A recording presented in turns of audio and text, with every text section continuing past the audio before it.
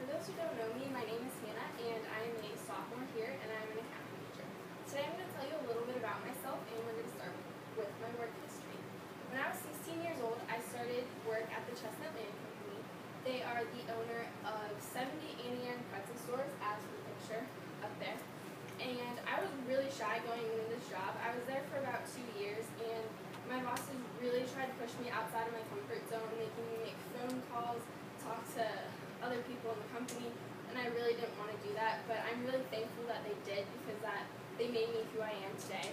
After graduating high school, I came here to Walsh, and I worked downstairs in the finance department as a work study, and I'm still currently there. Basically there, they just improved my accounting skills. I work with the debits, credits, entering checks, filing, and stuff like that. This past summer, I worked at JCPenney and the surgical hospital at Southwoods. I used my networking skills through the Chestnut Land Company to land a job at the Southwoods Surgical Hospital. And going into working at JCPenney, I was really excited because I was finally going to get to work with people my own age. But unfortunately, I learned that it wasn't really the job for me. They were scheduling me for 40 hours a week, plus I was working at the hospital with an additional 12 hours there, so I really learned how to manage my time wisely. And at JCPenney, I had to deal with angry customers, angry managers, but yet I still had to put on a smile and be nice to everyone. So that's it for my work experience, just some interesting facts about myself. Although I was really busy this summer, I believe that I am family-oriented, and I love spending time with my family by the pool.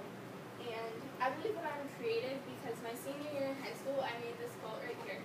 I spent 72 hours making it, and when I was done, I gave it to my principal, and today it is still hanging in his office. I believe that I am a team player and a leader because I have been in band since I was in 5th grade. And my sophomore year in high school, I was section leader. In my junior and senior year, I was squad leader as well, meaning I had to make sure the freshmen had their music, make sure they were on the field on time, making sure they were marching in step and everything. And you just have to make sure that you set a good example for them because when they're the upperclassmen, you want them to set a good example for the underclassmen.